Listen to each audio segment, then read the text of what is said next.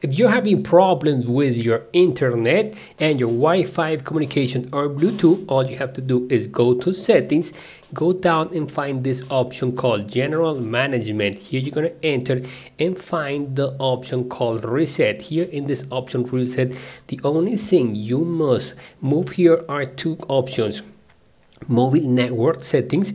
It's all about the mobile settings, but in this case it's Wi-Fi and Bluetooth settings. All you have to do in this case is reset, and here what's gonna happen here with your Bluetooth and Wi-Fi option will reset. You must find again the Wi-Fi and enter again the password, and that's gonna fix your Wi-Fi problems. Like, subscribe, give me some bucks if the video was good for you, and thank you.